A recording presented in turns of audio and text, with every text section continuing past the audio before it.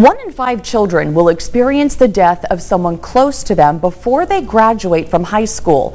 A nonprofit organization is creating a safe place and highlighting the special needs of grieving children. Every third Thursday in November, the Highmark Caring Place observes Children's Grief Awareness Day. It's an international day of recognition to wear blue and honor kids and teenagers who are grieving the death of a friend or a loved one. Children's Grief Awareness Day is held around the holiday season because it's usually a difficult time for many people.